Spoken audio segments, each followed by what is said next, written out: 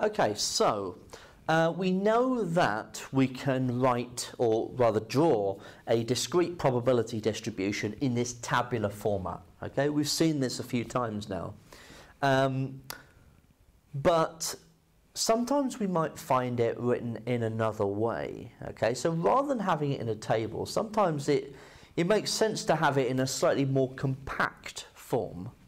So in this case, we can see that the numbers at the top of the fraction here in the numerator are exactly the same numbers as the x's. Okay, so what we could write is that the probability of x being equal to x is equal to each of the x's over 10, where the x values are 1, 2, 3, and 4.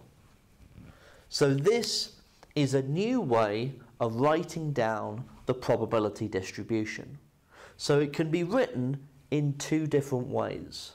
This tabular method, or as this kind of equation method, okay? And usually this one is a little bit more compact. You sometimes have to think a little bit more about what the distribution looks like.